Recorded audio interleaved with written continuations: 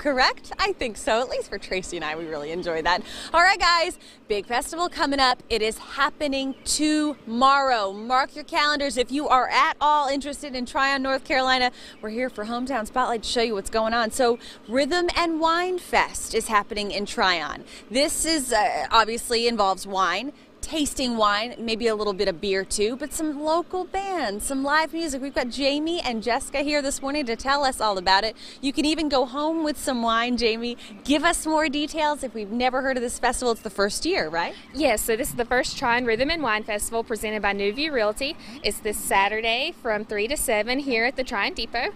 You can sample many of our local wines as well as wines from all over, and any of that wine you can buy at our local wine and beer shop, the Tryon Bottle. Very good. So you don't have to go too far if you really like something. No, not at all. You know, Jamie, something about this area a lot of people don't know. There's a lot of wineries and different vineyards and things. Is that something, obviously we're looking at some video of downtown Tryon right now, something you guys like to talk about, like to tell people about, the wine and the vineyard? Oh, absolutely. We have about 4 vineyards here in Polk County as well as some in Henderson County that will feature at the wine festival.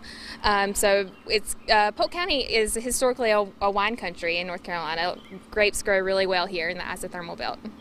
And another kind of neat thing, yeah, temperature just a little different here in Tryon, a little bit cooler in the summer, right, and a little bit warmer in the winter maybe than the surrounding area, but it sounds like it's a pretty good deal for the grapes. Oh, absolutely. You couldn't ask for better weather. I love it. All right, very good. How about tickets? What's the best way to get them and how much? You can get them online at TryonRhythmWine.com, or you can get them at the gate. They're $30 in advance and $35 at the gate, 21 and up to get into the festival. Obviously. All right, guys, very good. Hey, stay with us. Coming up, we want to wake you up this morning with some Brazilian performance.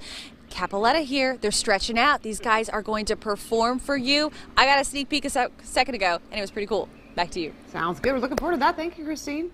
Coming up,